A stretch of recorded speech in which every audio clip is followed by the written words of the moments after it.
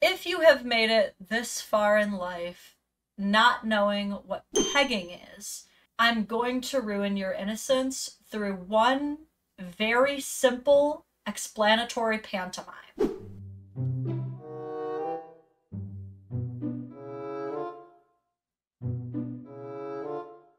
Does that make sense? It's the smaller hole, and it's when a woman does it to a man. What? Are you guys following me? Hopefully you guys all enjoy that pantomime. You may absolutely use that. This one's called My 26-year-old male girlfriend, 25-year-old female, wants to peg me but won't even get me flowers. My girlfriend and I have very different views on gender roles. For example, money isn't important to me, in the sense that it doesn't bother me if she makes more than me. But I thought that this was a deal breaker for men, according to certain unhinged women on the internet. I think in heterosexual relationships, either party can pop the question, either party can get the other flowers, either party can pay for dinner, make the other one feel special, etc. I see it as more of a partnership rather than the dynamic we most associate with couples from the 50s. Whenever we talk about marriage, I let it be known that she can propose too, even though I know I'll probably beat her to it. I also let it be known that sometimes I want flowers as well. I like flowers. I love buying her flowers, but I'd like to receive some sometimes too. But each and every time we have these types of discussions, all I get in return is, men these days are so sassy. Hey, bitch. I think this part of the story is what bothers me so much too, is, guys, if you haven't heard this before, or if you have and you just didn't know what she meant by it, whenever women say this, the men are so sassy these days, that's woman for, I like that you're acting like me right now. It's woman for, it makes me uncomfortable that you're trying to express that you'd actually like effort from me. It's women's way of gaslighting you into thinking that you were wrong for expressing a want or a need. It's an improper use of the word sassy, because no one would ever say to a woman who's like, I would love to get flowers sometime, just out of the blue. No one would ever be like, someone's feeling sassy today. You're choosing that word to deliberately try to emasculate him as a gaslighting manipulation tactic to not actually have to address his desires. That's a red flag. I find it ironic that she calls me sassy and that she doesn't think that women should get men flowers, but is at the same time trying to convince me to try pegging, which requires a complete 180 in gender roles. I genuinely don't understand. You won't do something as simple as getting me flowers because that's not a woman's job, but you're willing to peg me? This doesn't make any sense to me. How do I get her to see the flaw in her reasoning?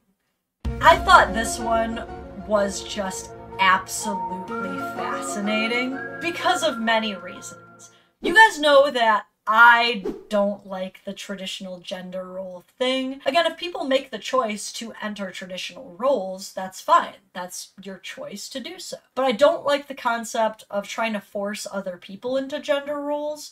This is something that I say a lot, that some people may find controversial, but one belief that I have is that most of us are non-binary, meaning if what non-binary means is that you don't perfectly fit into your gender, that's probably most of us at the end of the day. Now, I'm not trying to shit on the term non-binary.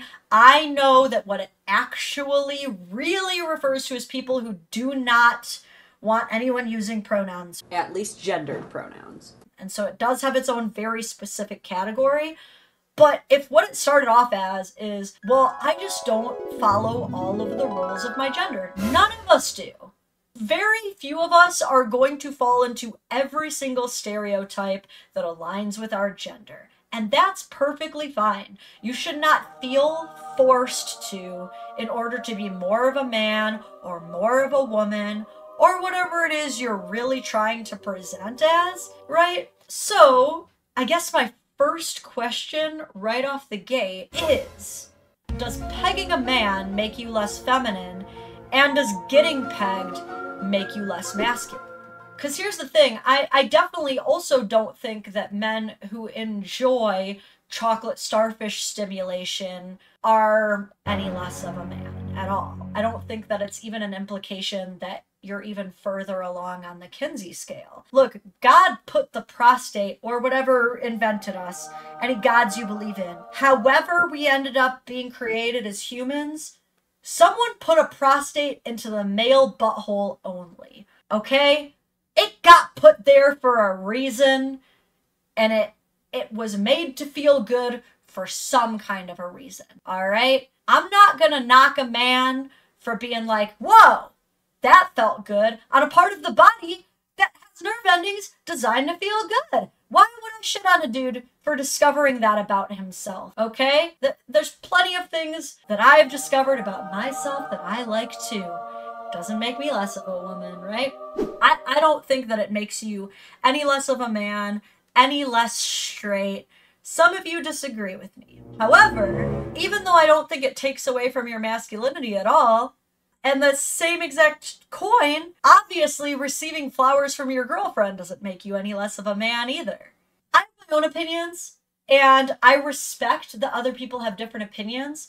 The only time that I ever get really upset about a difference of opinions is when someone can't remain intellectually consistent. I believe, for example, in 50-50 relationships, I believe that two people who are both working should, at least this is the kind of relationship that I have always wanted anyway, should contribute at least 50% of the lifestyle that they want to live, right? That's personally always what I sought in a relationship. I never wanted to be a sole income earner. I never wanted to not earn income. That's just me. Now, someone else might say, well, I think that a man should provide and a woman doesn't work. And I'd say, okay, that's great that you think that way, but you better be consistent. I don't want to hear any of this, well, I think that a man should provide for a woman, but a woman can work, she just gets to keep all of her money. See, that's not intellectually consistent then, because you don't actually have any logic and reason behind your values. You're just trying to suck out all the benefits of traditional relationships without contributing your end then. Because if you're also working, you're not then contributing more to housework. I know that. If you're working, you're going to expect him to do 50% of the housework. I know that to be true. So then how is it fair that you're both working, you're both doing housework, but only he's paying bills? That's when people lose me. And similar to this argument, how is it fair that you want to put your man in a position where it's a little outside of his typical gender box, but you refuse to buy him flowers? Unless maybe this is her intellectual consistency.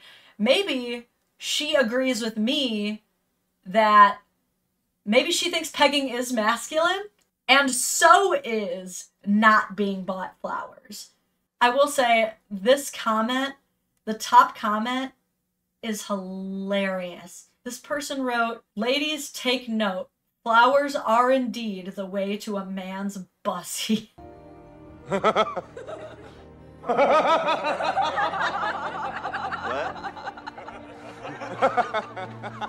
Second comment, "So if I buy my husband flowers, I get to peg him?"